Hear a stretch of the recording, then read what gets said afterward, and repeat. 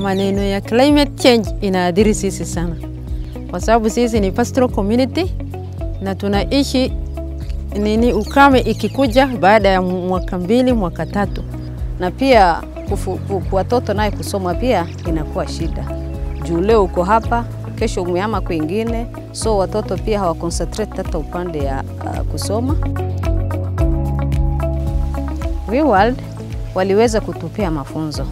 Ni kama sasa mifugo mingi ile yenye tunaachilia tupunguze na tulete ile inaitwanga tolerance animals na hizo mambo za yenye zinaweza kuwa kwa hizi hali anga kama ngamia na mbuzi nyeupe.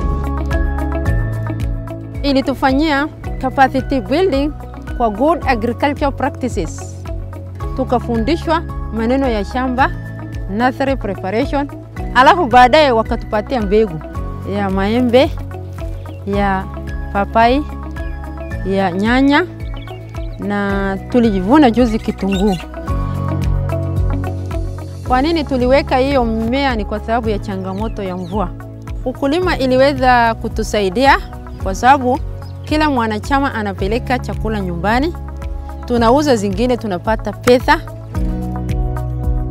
Hali ya kikundi nikiwa peke yangu sitaweza kujisaidia ama kufikia malengo langu. Lakini tukikuja kama kikundi pamoja niliona iliweza kutusaidia. Tuko na nyasi mingi ambayo iko nyuma ya shamba yetu. Tukakata hiyo nyasi, tukaweka, ndio sasa mwanachama anunue kwa bei nafuu. Na yule mtu sio mwanachama wa kikundi anunue kwa bei ambayo itaweza kutuletea mapato.